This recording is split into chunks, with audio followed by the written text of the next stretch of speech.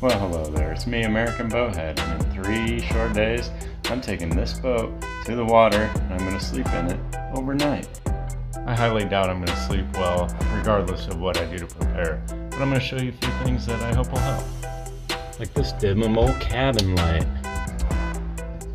just in case I need to see stuff down there by my feet, or whatever.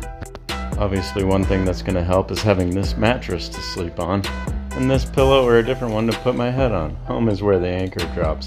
There's a poop joke there somewhere. If you're ever going to sleep on the water, it's important to have a stern light so everybody can see you. I have this one that'll solar charge during the day and turn on at night. You might be surprised how far away you can see one of these on the lake at night. One of the things that's going to help me a lot is this fan. It's battery powered, and not only does it circulate air, it makes white noise.